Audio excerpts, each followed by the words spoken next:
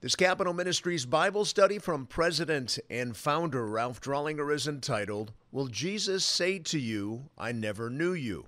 America's greatest theologian, the Puritan preacher Jonathan Edwards taught, quote, the way to the volition is through the intellect, end quote. Indeed, the scriptures teach in this regard that salvation, which is nothing less than a volitional commitment, is dependent on and informed by the intellect. In the passage for this study, we will observe the important scriptural differentiation between intellectual assent only versus that intellectual understanding that is the pathway to a volitional commitment of the will to Christ. To think that being married to Christ is nothing more than a mental acknowledgement of his existence is, scripturally speaking, a woeful error. Hopefully, by the end of the study, you will have a clearer and better understanding of this distinction. May God bless your time as you ponder the study, again entitled, Will Jesus Say to You, I Never Knew You? Our introduction. You are not married to your spouse until you say, I do, to each other, neither being in love emotionally nor agreeing intellectually that the one I love is a good match for me makes me married. Emotion and intellect play a part in marriage for sure, but it is the act of volition or will that establishes marriage.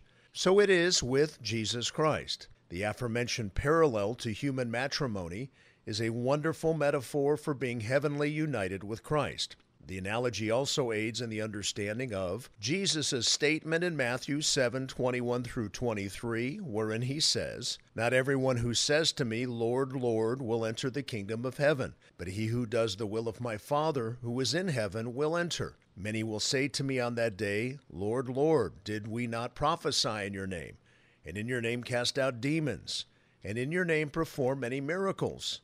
And then I will declare to them, I never knew you. Depart from me, you who practice lawlessness. A popular faulty theology of salvation is called easy believism. At its core, there is a belief in Jesus void of consideration for the biblical definition of who he is. Followers thus receive Jesus according to their understanding of who they think Jesus is, in contrast to what the Bible reveals. In Romans 10:9, the scripture states that if you confess with your mouth Jesus as Lord and believe in your heart that God raised him from the dead, you will be saved. Believe in your heart, pisteokardia, is the Greek idea of a volitional commitment, a commitment that Jesus says was not present in those he was speaking about in the Matthew 7 passage. The Lord, Lord quote therein refers to the tragic faultiness of intellectual assent only versus the believe in your heart volitional commitment that is indicative of authentic salvation. These passages more than suggest that to be truly saved, one must not only give intellectual agreement, but volitionally submit to the fact that Jesus is Lord, kurios, which means sovereign, master, or boss. Kurios is used as a descriptor of Jesus 747 times in the New Testament. Biblically informed belief in Jesus, then, requires a person to turn from all other understandings as to who he thinks Jesus is and bow the knee to his lordship, i.e., repentance. In contrast, self-informed thinking of Jesus, thinking of him in another or lesser way, will not get us there. Cross-reference 2 Corinthians 11:4. Interestingly, likened to the faith to belief in Jesus, which is a gift of God per Ephesians 2:8 through 9, repentance is also a gift from God. Importantly, notice the following passages in this regard. Understanding repentance. It is not a human work, but a gift from God, synonymous with saving faith. Acts 11:18 says, when they, the other apostles, heard this, they quieted down and glorified God, saying, well then, God has granted to the Gentiles also the repentance that leads to life. 2 Corinthians 7:10. For the sorrow that is according to the will of God produces a repentance without regret, leading to salvation, but the sorrow of the world produces death. 2 Timothy 2:25.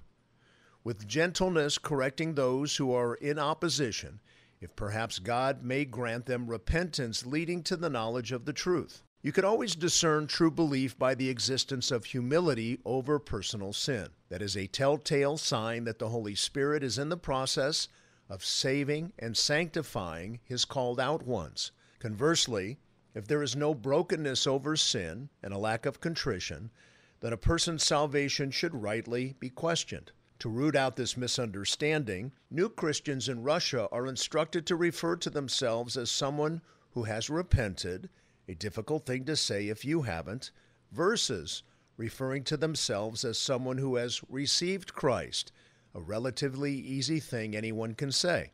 The presence of repentance and humility is a much better outward indication of an inner genuine conversion than someone glibly saying, "I received Christ." To the point, the former is indicative of volitional commitment, the latter could simply be indicative of intellectual assent.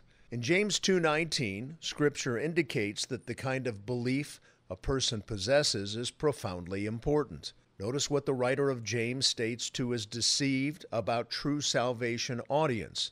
It states, "You believe that God is one. You do well. The demons also believe and shudder." Demons display a correct intellectual understanding as to who Jesus is, but their intellectual assent is insufficient as evidenced by the belief in their hearts, i.e., their nonetheless volitional rebellion against the lordship of Christ in their visceral inner being. Likened to those Jesus was addressing in Matthew 7, the demons too evidence that it is possible to acknowledge or believe in the lordship of Christ without bowing the knee to the lordship of Christ. James's point is that kind of belief, what we call easy believism, does not save a soul from hell. Christ will say to the easy believers, "I never knew you. Depart from me." What then are the signs of false belief so that you can be sure you are not self-deceived about your own salvation or following a false teacher? Ephesians 5:5 is an excellent passage that provides us with tremendous insight and discernment regarding true salvation, not only in terms of a false understanding of true salvation, but also a true understanding of false teachers regarding salvation. Let us drill down, ponder, and meditate on one particular passage with those two perspectives in mind. Ephesians 5:5-7 reads, "For this you know with certainty, that no immoral or impure person or covetous man who is an idolater has an inheritance in the kingdom of Christ and God. Let no one deceive you with empty words, for because of these things the wrath of God comes upon the sons of disobedience. Therefore do not be partakers with them." Make sure you catch the 4 characteristics Paul lists so that no one can deceive you with empty words, lest you be partakers with them. Each of 4 revealed aspects that typify false belief and false teachers follows, so that you will be spiritually wise and discerning about this matter. Therein is Paul's objective today concerning your spiritual well-being. But before we plunge in, let us examine the context of Ephesians 5, verses 5-7, the context of the passage. Ephesians 5:5-7 is directly tied into the discussion of sexual sin, which precedes it. However, herein, Paul's emphasis now segues into the larger, specific issue of habitual sexual sin as an indicator as to whether or not someone is truly saved. In other words, those who routinely sin as a lifestyle with no remorse or repentance, even though they may say they are Christians, are really not saved. In light of this important matter of spiritual discernment, many other passages reinforce the certainty of this biblical idea. Note the following citation, the Matthew 7 passage we've already reviewed, only now placed in context by the sentence that precedes it. "You will know them by their fruits," Matthew 7:20. This verse underscores everything I'm saying regarding the ensuing volitional actions of obedience to Christ being the only accurate indicators of true saving faith. The manifest ongoing sins in a person's life that are listed in Ephesians 5 run contrary to what Jesus states indicates true saving faith, i.e., you will know them by their fruits. What follows are other similar passages that underscore this same idea. A. James 1:22. "But prove yourselves doers of the word, and not merely hearers who delude themselves." B. James 2:26. For just as the body without the spirit is dead, so also faith without works is dead. See 1 John 2:4. The one who says, I have come to know him, and does not keep his commandments is a liar, and the truth is not in him. D. 1 John 3:9. No one who is born of God practices sin, because his seed abides in him, and he cannot sin, because he is born of God. And E. 1 John 4:20. If someone says, I love God, and hates his brother, he's a liar. For the one who does not love his brother whom he has seen cannot love God whom he has not seen. All these passages serve to elaborate on the biblical truth that good, not bad fruit, will characterize the truly regenerate. You will know them by their fruits. There are many false professors of Jesus on the hill. What follows are the four outward characteristics of the false professors of and or the false teachers of true salvation as evidenced by and in Ephesians 5:5. Again, knowing these indicators will greatly aid your spiritual discernment and personal wisdom. Who will you listen to in the capital in terms of personal counsel as it relates to policy decisions as well as spiritual advice? Knowing what Scripture teaches regarding the signs of false belief and false teachers will be of great benefit to you. Let us now get into the weeds as it pertains to best understanding all the profound truths of Ephesians chapter 5, verse 5. They are immoral, impure, and covetous. All three of the Greek words behind the previous caption point to self-centeredness. Immorality, porneia, relates to pornography, prostitution, fornication, adultery, and child molestation. All are aberrant forms of sexual fulfillment that have no regard for the other person and sooner or later deeply scar other individuals. Impurity, akatharsia, relates to mental immorality, i.e. the fantasy life and other forms of mental, sexual, selfish lusts. Covetousness, pleonetkis, or greed, refers directly to the self-gratification, fixation, and orientation likened to both the easy believer and false teacher.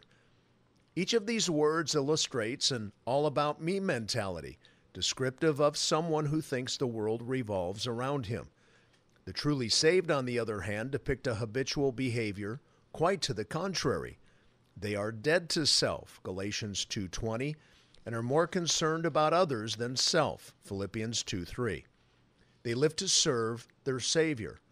In our home passage under study, Paul is saying that people who display a continual, unrepentant sexual deviant lifestyle, we can know with certainty, are not inheritors of Christ's kingdom. At the front end of Ephesians 5:5, the word for certainty, gnosko, can also be translated as ascertain, come to know, comprehend, perceive, and recognize, as it is used throughout the New Testament. For instance, in 1 John 5:13, God states that he wants believers to know they are for certain saved.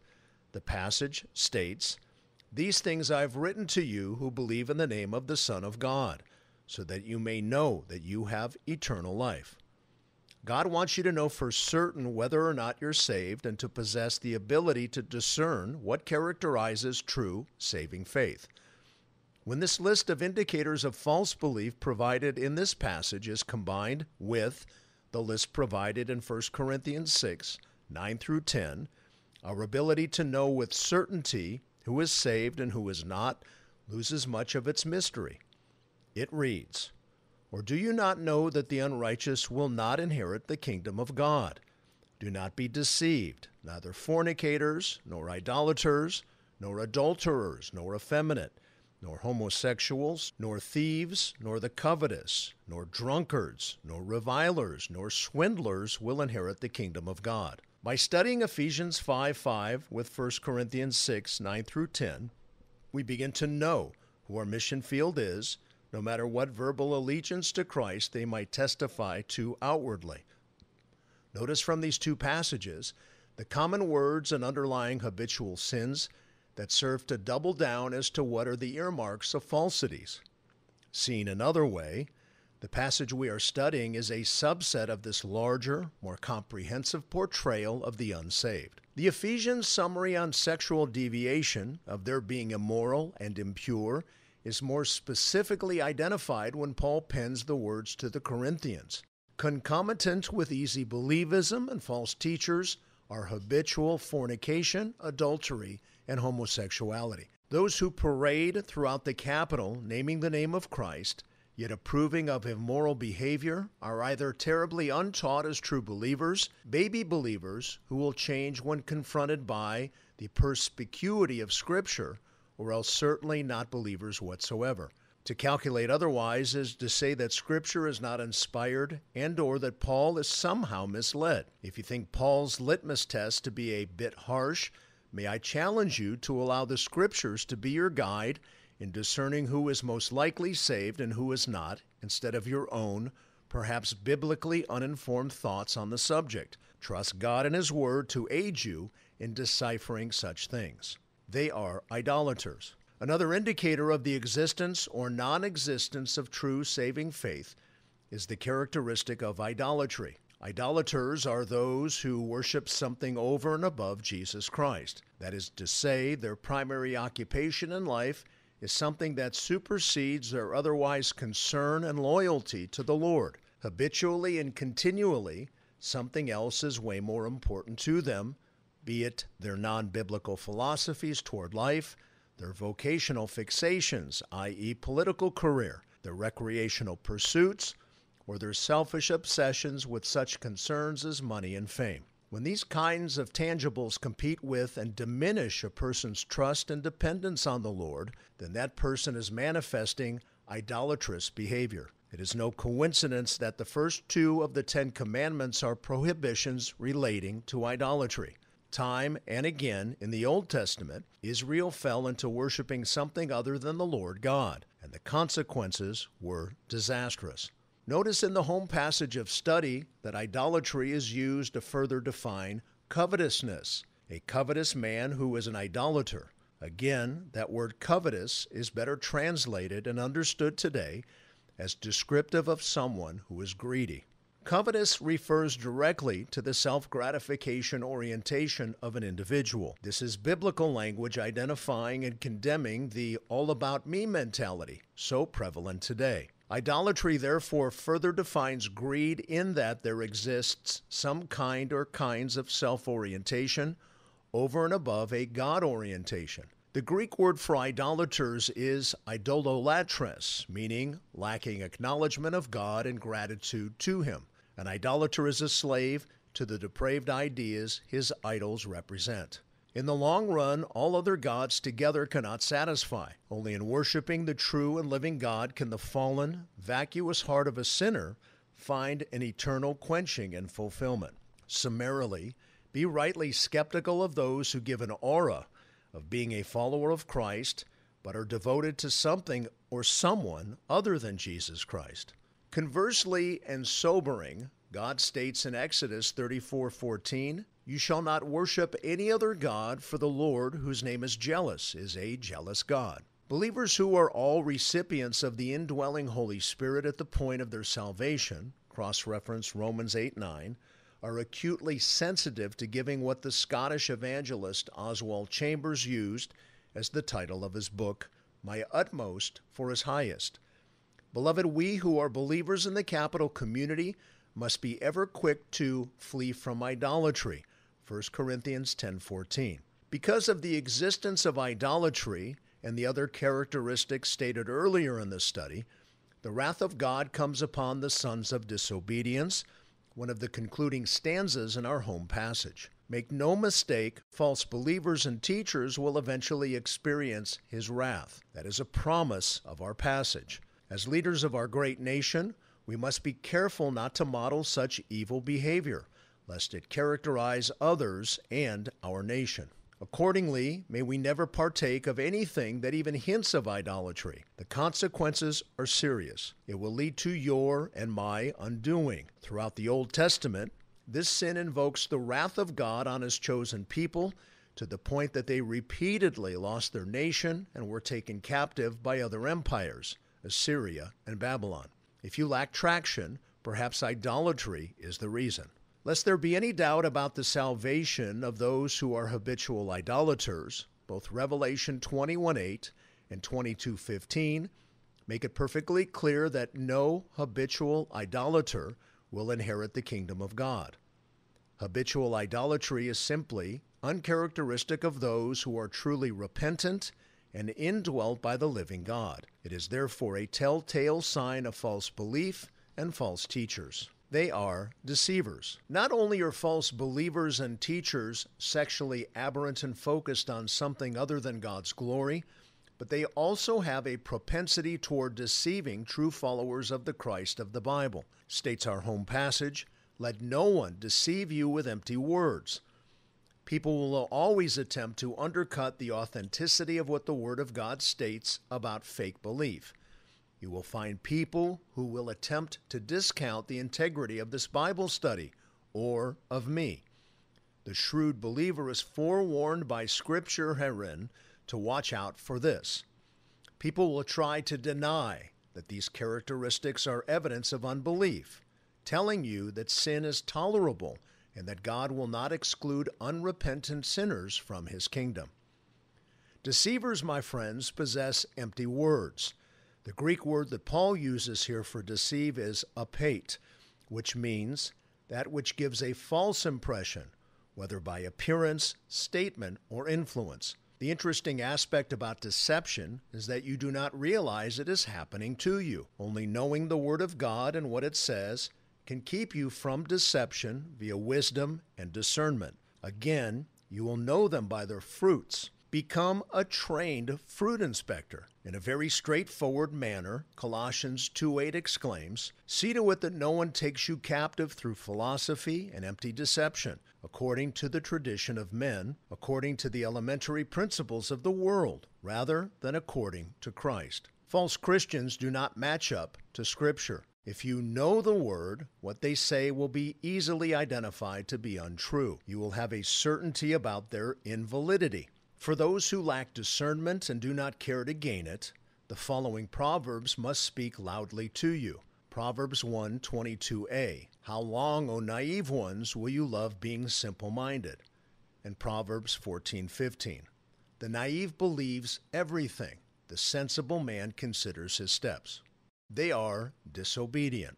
False believers and teachers are sexually aberrant, idolatrous, and deceptive. Paul adds one more characteristic, habitual disobedience or rebellion. Scripture is clear that those who are saved will place themselves in submission to legitimate spiritual leaders, men whom God has given to His church, cross-reference Ephesians 4:11 through 12. Hebrews chapter 13, verse 17 states, "Obey your leaders and submit to them." True believers enjoy submitting to true, humble Christian leaders, but false followers of Christ despise legitimate spiritual leaders all the time. For example, the folks who promote Chrislam in the United States Capitol and the state capitals of America are at the same time not fond of the local church. From what we've learned, this follows, doesn't it?